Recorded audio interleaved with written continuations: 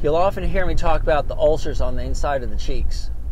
Ulcers are just an abrasion. It's a mechanical abrasion of the cheek and sometimes of the tongue that's caused by the sharp teeth rubbing up and down against it.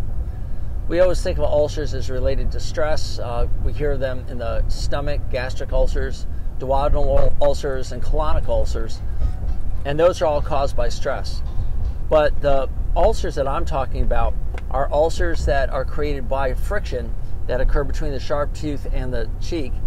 And when you file the teeth down and make them smooth again, the friction no longer occurs and the ulcer will heal itself up in a matter of days. So the treatment for ulcers is float the teeth.